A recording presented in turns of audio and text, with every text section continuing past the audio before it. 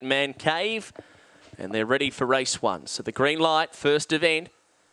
Away and racing, and Man Cave may be a little bit slow to begin. Jumping well, Pure Promise with Hot Diamond, and now Man Cave trying to wind up 3 wide at those. Followed by Oh Stop It, Highwayman, and last Charlie Ride. It's Hot Diamond the leader. 2 or 3 lengths to Man Cave. It's Hot Diamond going nicely. Hot Diamond's going to win the opener by 2.5 lengths over Man Cave. Now third punching through late Charlie Right, then Pure Promise, No Way Nelly. At the tail, Oh Stop It with Highwayman. The run 17.19 for Hot Diamond.